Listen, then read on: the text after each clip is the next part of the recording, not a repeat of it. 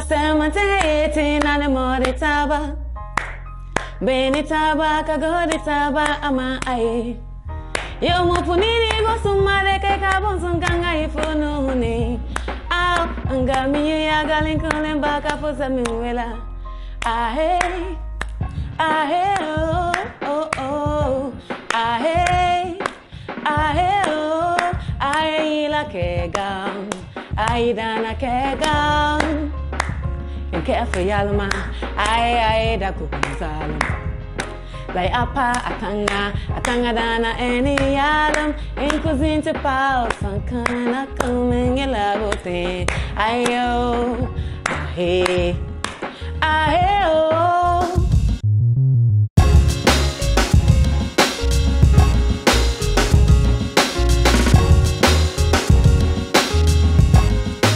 Wow, that's beautiful.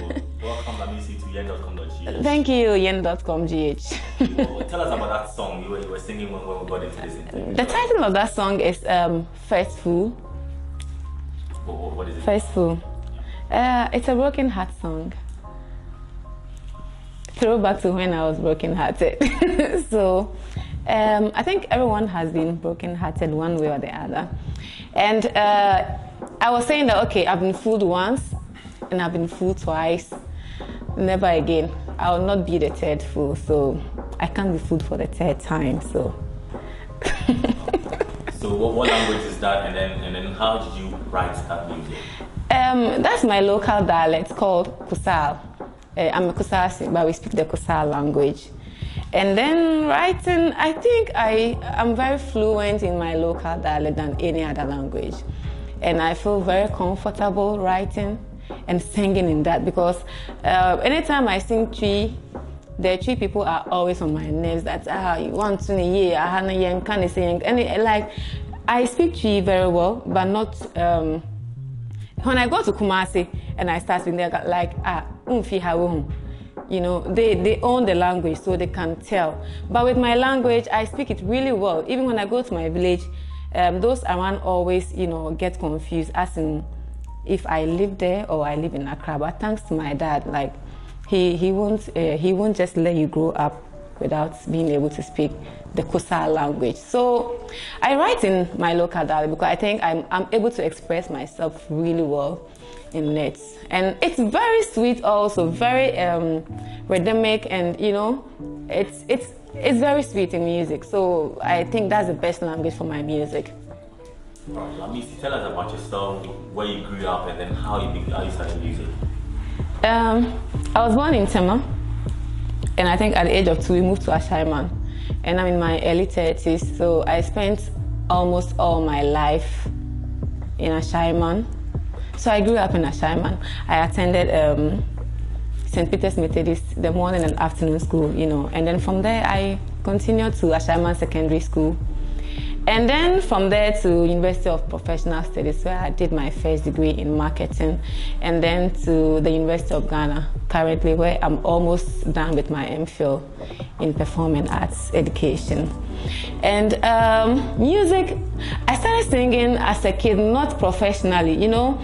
When you go to church as a young kid, you are either pushed to the Sunday school singing or dancing or Bible kind of competition, those kind of things. So I found myself in the children's choir, and we were just singing some, you know, your parents want you to do something so they could have time, so they just push you there, and then they are in the main service doing their own thing. So we're just singing, and then after senior secondary school, I took part in Stars of the Future. And then fortunately or unfortunately, I wasn't selected. And myself and some other girls that weren't selected, like, we became friends. So I got a call from this girlfriend that I met at the Stars of the Future audition, who wasn't picked as well. And then she was like, Lamisi, are you interested to do backing vocals for Becca? So I asked her, like, who is Becca? And she said, this new girl who likes to do one knicker, one trouser, you know, one leg short and one leg. I'm like, okay, because by then I had completed secondary school, and then my dad was like, go and find yourself some work to do. And then anytime he comes, so he's like, are you still home? Won't you go and find? So I was like, am I going to be paid? And she was like, yeah. I'm like, yes, I'll do it. So I got a call from Kiki Banson, and then I went to I think I went for the rehearsal a day after, and then that was how it started for me professionally. And when I got there, I realized that what I've been doing way back in the church, it wasn't the same, even though the raw talent was there, but I needed to learn a lot of things, dynamics, you know, and a whole lot, how to sync with the band, and as a background singer, your levels and the lead singing, you know, all of that. So that was when I met my band, Patch Bay Band. So I was Patch Bay. Since then, I learned, and then it wasn't only Becca. As time went on, I had the opportunity to work with most of the big acts in Ghana: Samini, Sako, Stoneboy, Amanzaba, Rex Omar, Rocky Dawuni, a lot of them, and some international acts as well. Traveled with the band, performed, and you know. So that was how it started. So when I decided to, I felt I was ready. I'd always had the plan to do solo, but I wasn't in a rush. I knew I had to learn and also get my degree, because when you have degrees, it gives you options at a point in time when you think you're not making too much from music. You could, you know, add other businesses, and then you be comfortable. I don't want to be the kind of artist that I'll always be depending on my music to make a life. Okay, so how many years did you do backing vocals, and then which year did you begin to say, okay, let me go solo and then do my thing? I think I've been doing that for about 6 years. I wasn't doing only backing. At a point when the band is supposed to perform alone at parties or certain functions, I do lead singing. So I was like a lead singer for the band, like the front liner for the band. And then when we are backing artists, yes, I do background for them. And then I launched my solo career last year. So before then, I'd been recording and then all of that, you know, trying to test the waters and all of that. So I had a direction I wanted to go. But you as an individual having a direction, you should think about your market as well. So my first releases were actually to test the market. And then I think after I found my direction, and then I was able to position myself well, and then really prepare for the Brighter Side album, which I launched last weekend. Okay. So what kind of music were you doing when you were testing the waters? Was it just? It wasn't something different from. Genre of music? It was Afro pop. Yes, it wasn't different from what I have on the album. Just that the album is more matured. Like, it's really a heavyweight album. You listen to the sound, the production quality. It's no joke. What have you learned from the years of being a backing vocalist, from the artist, that now that you are a solo artist, you will use that to help your brand? I think I've learned to respect management, to respect the media, because they help make you, believe it or not, because if I record my music, how do I get it to my target market? It's through the media. Online, TV, radio, print, and then all of that. So I've learned to have a very good relationship with media personnel, and then also learning, continuous learning, because as an artist, you are never okay. There's always something new you have to learn.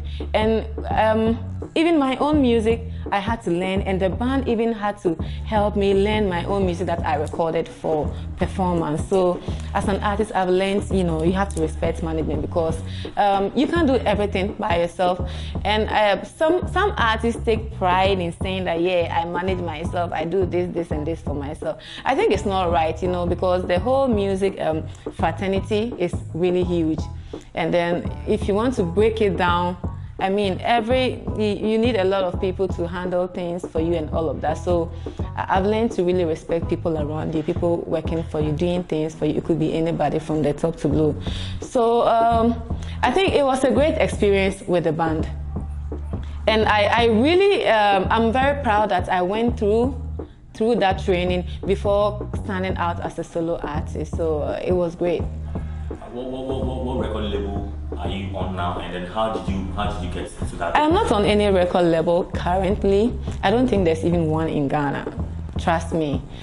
Why? There's no record label in Ghana, I'm telling you.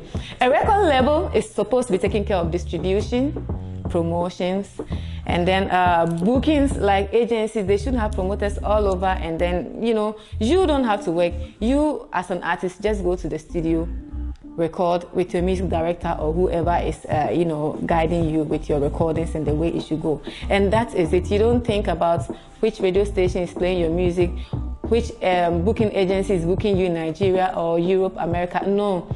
Record label does all of that, your CDs, music, sales, everything. And we don't have that in Ghana.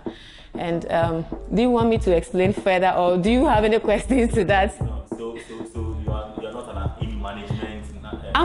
Well, my management, I won't say it's a management. We are a team working together. So everyone has roles to play.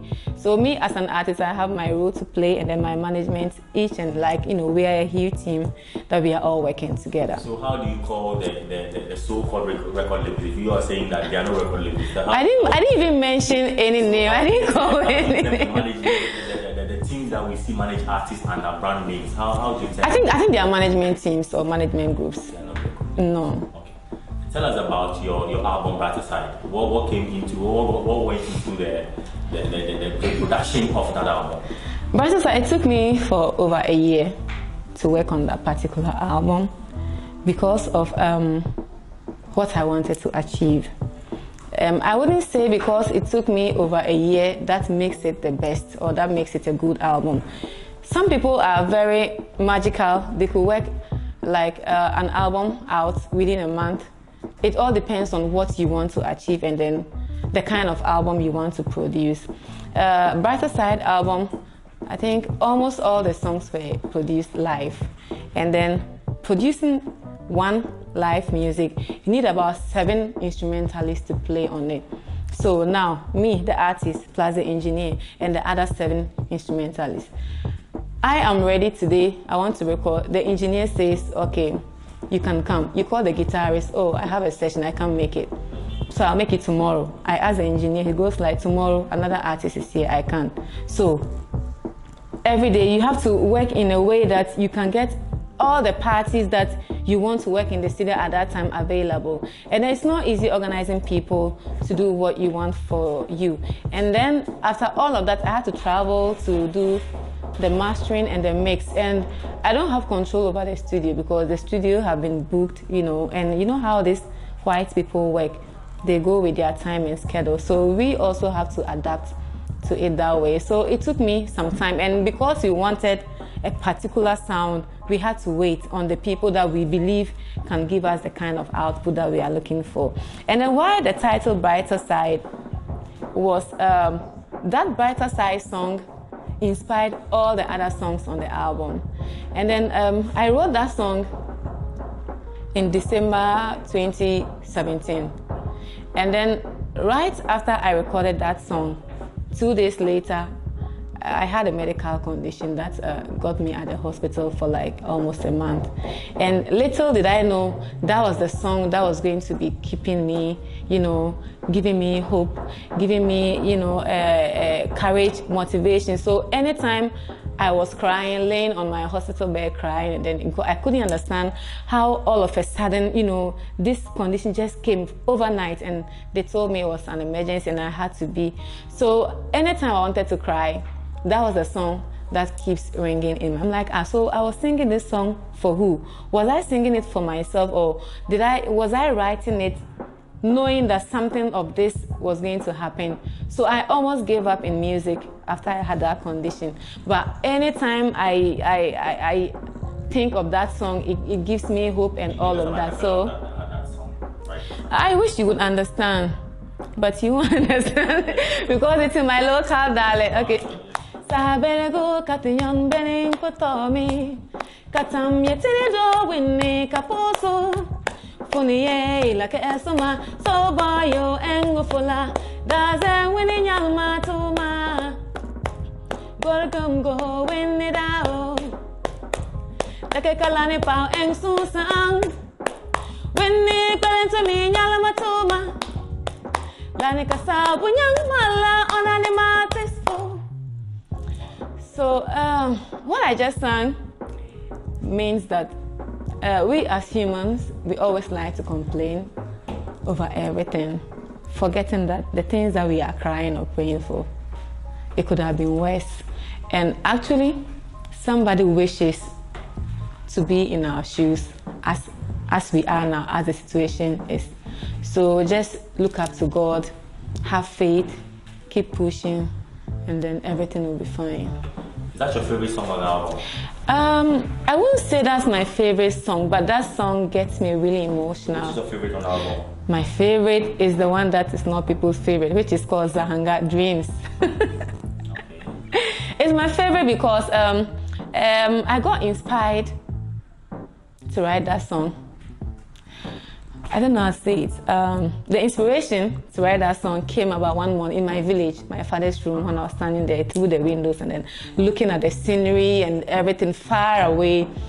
I just started getting ideas, and then, you know, the birds and the sheep, you could see them eating grasses and all of that. So I just started singing about nature and then how beautiful everything around is, and it gives hope. You know, you see those things, it gives you hope, and then it makes me feel like the big dreams I have, they are capable of coming into reality. You talked about your father. Does your family support your music career? Because you talked about your degree, now you're doing the field, and then... Yeah, that's very interesting. Okay, with my family, from the beginning, there was no support. There was no support, and then, well, my dad is no more. May his soul continue to rest in perfect peace. And I started actually singing with Mary Nansa, and then as a young girl, so we follow her for gigs, and then we were not getting paid, but I was so excited doing that. And then my parents were like, I shouldn't follow her, I should stay at home, learn, and then all of that. But I think there was something inside of me that even me, I was unaware, because anytime they tried to stop me, I was like, okay. And the next day I'll ask my friends, so where is the next gig? And they tell me it's here. So I always take my school bag and then tell them I was going to campus to learn. And I put the band choir uniform inside my bag. And then I meet my friends and I join the bus and we go. So one time we went to Odumase and we didn't come early. So around 10 p.m. I started crying. And they asked me, I'm like, today my dad will kill me, because I told him I was going to learn. So when we got back to town, Ashaiman, and one of my friends that said, he is also a parent, so he's taking me to my parents to explain to them that I didn't go to a bad place, I actually went to sing, so they should be proud and all of that. And I was like, okay. So the man led me home, and then my parents, my dad, and they were sitting at the gate. And then when we got there, and they saw the man, and I was just hiding behind the man, and the man greeted, and the man explained, and the man begged. They're like, oh, don't beat me. They are very happy that he even brought me. Don't beat me. And I was crying because I knew they would beat me. So the man left. And then I knew, they told me to go and sleep. And I knew that the sleep, it was Cain that was going to wake me up. And then lo and behold, it happened. They beat me. And then the next day I had, you know, all those marks all over. So I went to school and I was crying. You know, my mates were like, what happened to you? And you know, the moment you try to explain, they'll start laughing, you know, SHH. They're like, hey, who painted to no more? And then all of that. So I cried and I vowed to myself never to follow Mary Nansa again. And then I forgot and I followed again. And that time there was an auntie of mine who was at that program. So that auntie go home earlier before I go home. And as usual, I changed my clothes before coming. The books were in my bag. And she was like, oh, Madam, Ubano to yumpa. And the program be me call, oh, my yard, money Mary Nansa. I'm like, me, me wahi. Manko baby out. The man like, enya kola no so papa, akulebi no to. And I denied. So my parents got confused, and I told them that I'm not the one who. I'm not the one, and they believed me, you know. So I was living a double-faced life.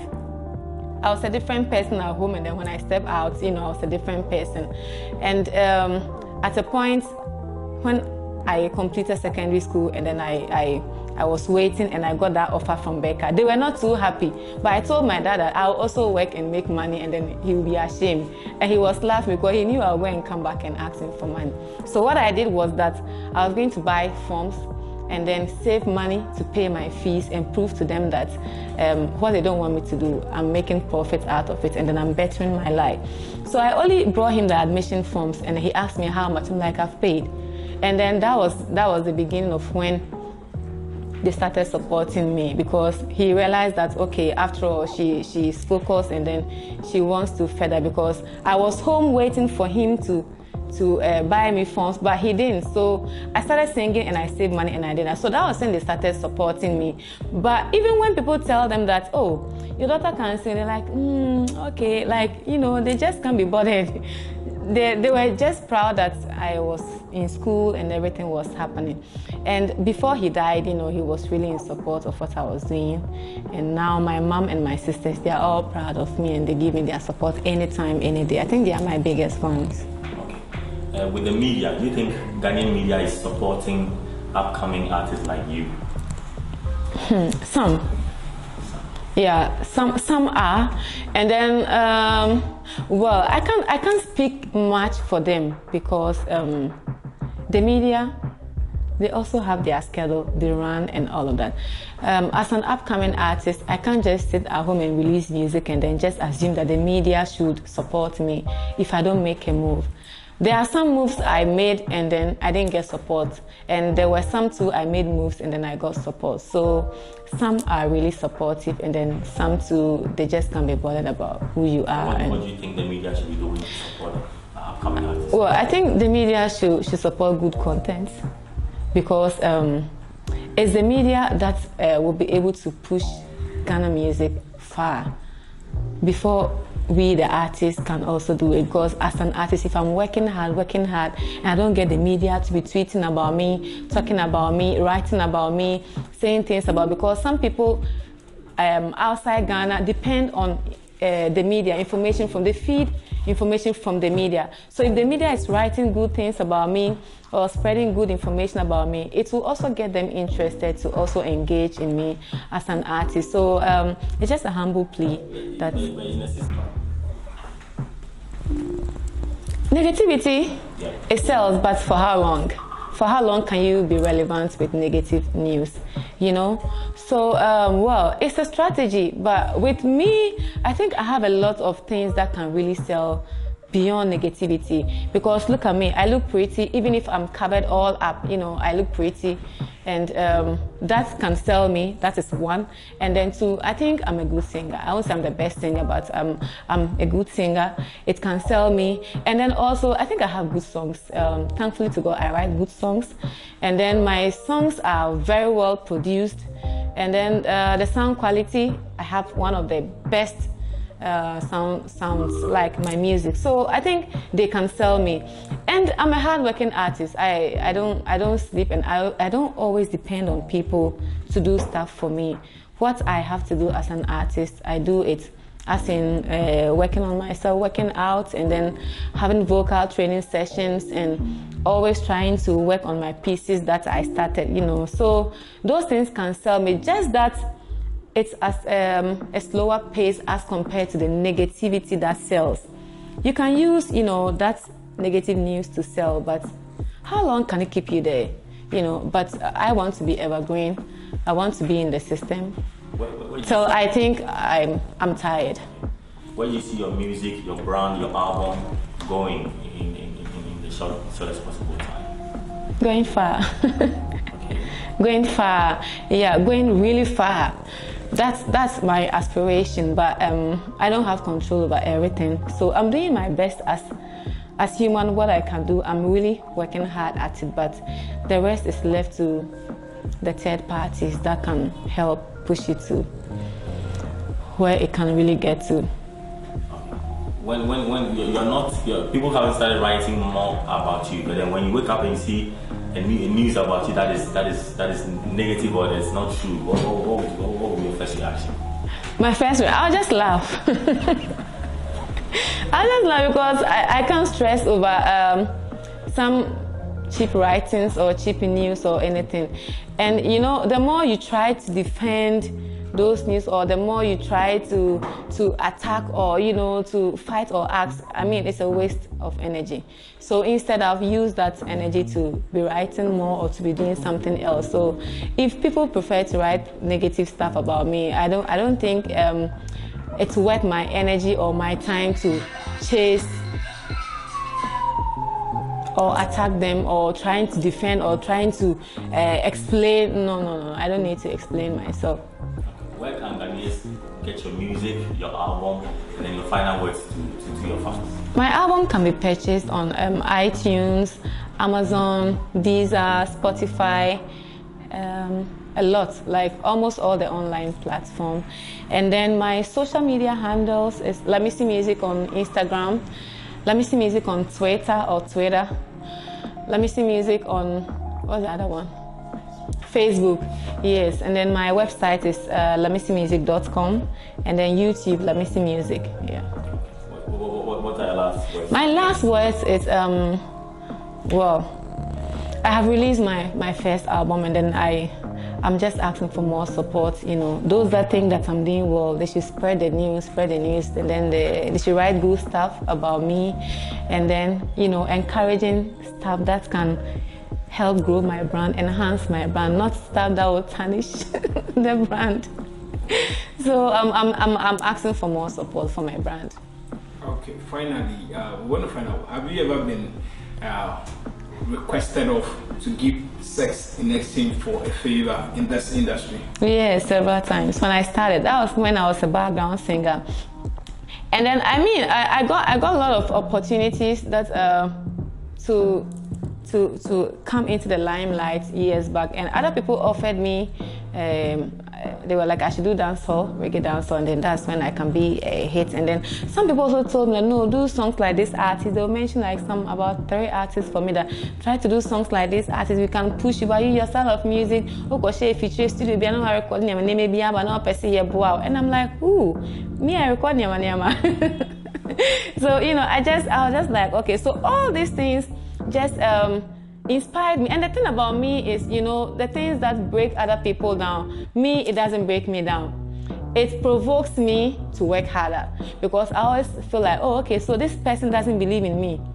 Well, that is good. That means that I need to work extra harder for them to see that, oh, after all, this girl, whatever we thought about her or how we saw her, that wasn't it. So now we are seeing the real picture. So with me, things that really, you know, people say harsh things. People have said harsh things, thrown things at my face, but I just take them all and I just go, Then I sit, I pray, and then, you know, I try to work around it. So I've had that offers several times, and then someone told me that, me no want me my brand no want, and I asked why. Open me that, and I say, music and say me shada ampa but anka onye bad sir, because me no wan twimp na say yet nas na ye plan ya wo be kwa na oboy bi o hye be bi ono so be ka say menye na ne ma ya plan me wo ha na be ka say ne o kan ma dwen ho but me ntimi nye ana e be ne masa me wo ha na oboy bi anyemo. I'm like, now they won't me me. They go like, say me there me own plan it's me who do I may. So I was like, okay, me that's who they made dream, and then I never get back, because even you know, as an artist, I don't know, my immediate manager, he is my personal manager or my road manager. We should have a business manager.